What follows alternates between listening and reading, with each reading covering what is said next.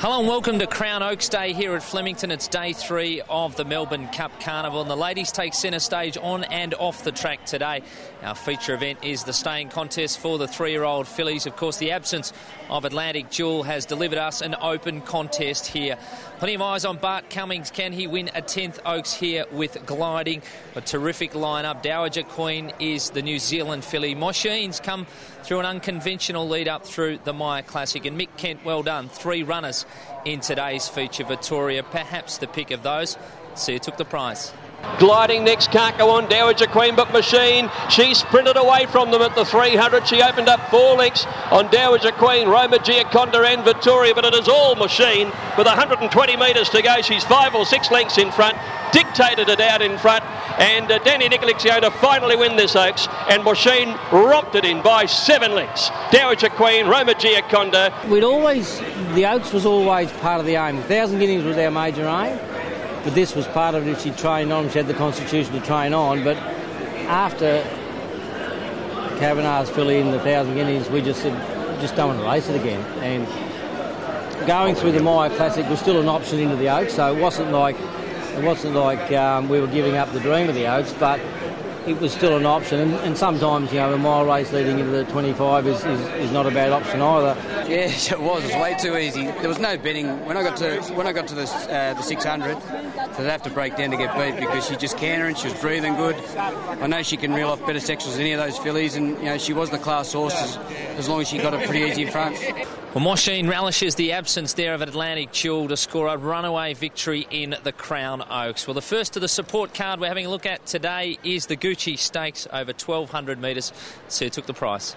Satin Shoes on the far side, and with her is Emmeline. They might have run to the lead ahead of Zipper the Ripper. Now Anise really has to dig in down the outside. It's Emmeline in front with about 150 to go. Anise and Miss Delabella coming after her.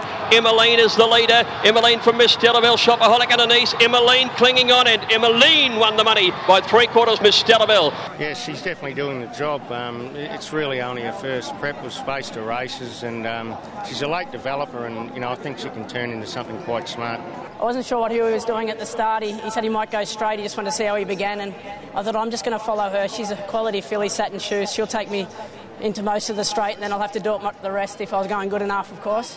And yeah, I just rode her nice and confidently, and once I got up beside Satin Shoes, I thought I'd just get her over to the other bunch of horses so she didn't lose sight of what she was doing. Well, there's the Queensland visitor Emmeline winning the fillies sprint there. Well, the other listed event we're having a look at today is the Swiss Vitamin Sprint. Master Harry for Peter Moody sent out favourite.